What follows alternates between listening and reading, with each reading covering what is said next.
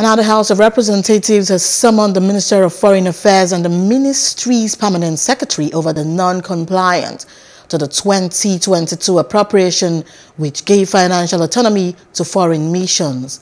The summons came at plenary on Thursday following a motion of urgent national importance by Honorable Kashimu Meigari, accusing the Foreign Ministry of blatantly undermining the directive given to it by the National Assembly as well as the Presidency via the 2022 Appropriation Act.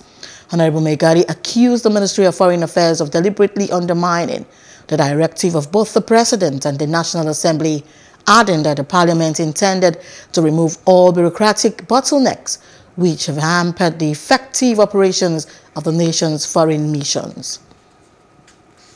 Hello, hope you enjoyed the news. Please do subscribe to our YouTube channel and don't forget to hit the notification button so you get notified about fresh news updates.